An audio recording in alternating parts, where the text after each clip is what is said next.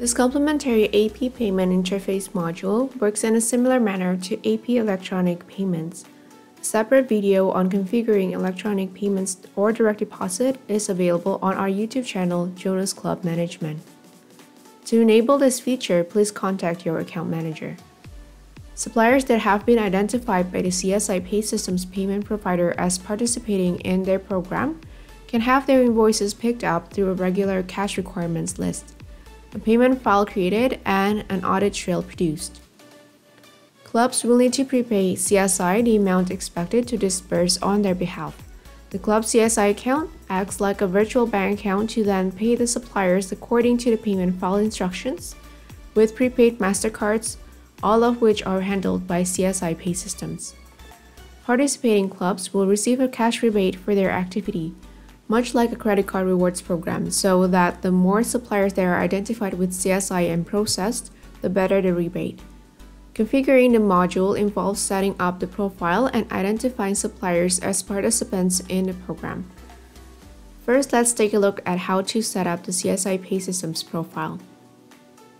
Since the CSI Paysystems module works like a virtual bank account, you need to have your AP Subledger set up to maintain a separate list of virtual checks apart from your regular bank account's physical checklist. This is done by ensuring that the separate checks field in Accounts Payable, Files, AP Subledger Setup is selected. Then navigate to the profile screen in Accounts Payable, Interfaces, CSI Paysystems, and Profile. Then select the company and select Add a new profile in the Subledger field. Select the Subledger code to use. The bank GL account that will be used isn't the one in the Subledger's GL integration screen, but the one here in the profile. Set the interface field to disable until you're finished configuring the profile. When you're all done, you can recall the profile to enable it. Select a GL account to act as the bank account for your virtual CSI bank account. This account will be credited when the AP control account is debited as payment files are created. We recommend you set up a new dedicated CSI Paysystems GL account in the Assets section of your GL account list, in General Ledger, Files, Setup or Edit Chart of Accounts, to act as the clearing account for the CSI payments. Use the File Folder field to browse to select the file folder location, usually in a common location on your Jonas server, where you wish to have the program create the payment files. The last used file number field can be left with its default value. It auto-increments as files are created. Decide if you want to include the first 60 characters of any sticky notes that are attached to invoices in a file sent to CSI. Use the Include Sticky Note in Upload File field to enable this. Only those notes marked as Include on Check, which is enabled by your check design choice, are eligible to be included. Use the Include Vendor Address in Upload File field to decide if you wish to send the first 3 lines of suppliers' addresses with the file sent to CSI. This allows them to create checks or stubs for those vendors that don't wish to receive a credit card settlement when payments are made. Enter your CSI Paysystems account code and customer ID in the respective fields. These are supplied to you by CSI. In the FTP Server section, select the protocol as directed by CSI Paysystems. Enter the host and port settings provided by CSI Paysystems. When you're finished setting up the profile, use this Test Connection button to ensure it works.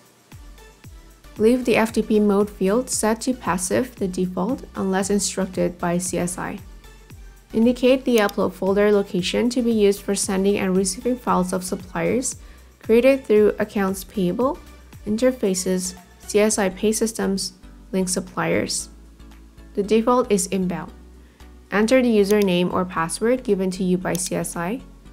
Repeat these settings in the Reconciliation Payment File FTP Server section to configure the location of the payment file received back from CSI for you to use in reconciling your payments.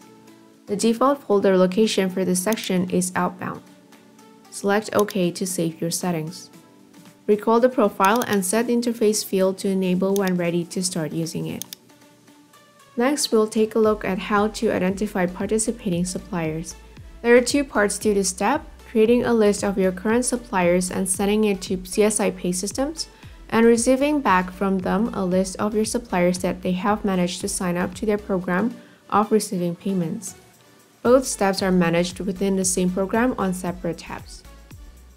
To create a list of your existing suppliers to be submitted to CSI, navigate to Accounts Payable, Interfaces, CSI Paysystems, Link Suppliers.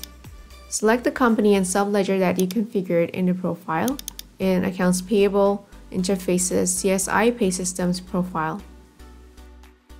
Use the Export tab to start the process building file for CSI Paysystems. The Suppliers field determines what list of suppliers will be shown for selection in the grid. Select the All Suppliers choice initially and use the Load to Grid button to populate the grid rows. The Unlinked or Linked Suppliers only choices are used for maintaining your list of CSI approved suppliers over time. The Include in File column controls which suppliers are to be included. Select or deselect suppliers you wish to include or not. Right-click on the column for options to select or deselect all this column rows. When finished selecting suppliers, enter a file name to be used to hold the list of suppliers to be submitted. It has to be a CSV type file name. Use the Create File Now button to finish and produce a report of what's included in the file. Then submit the file to CSI Paysystems. When you receive a file of suppliers back from them, navigate to the Import tab. Enter the name of the file that was sent back to you or select the folder icon to select the file from your computer, then select the Load to Grid button. The Link This Supplier column controls which suppliers are to be marked as linked in Accounts Payable, Files, Maintain Suppliers, Page 2 screen. Select or deselect suppliers you wish to link or not, and right-click on the column for options to select or deselect all these column rows. When finished, use the Link Suppliers Now button to mark off all the selected suppliers as being participants in the CSI Paysystems payment program. With all this done, you're now ready to start creating payment files. Thanks for watching, stay tuned for more how-to videos, and don't forget to subscribe.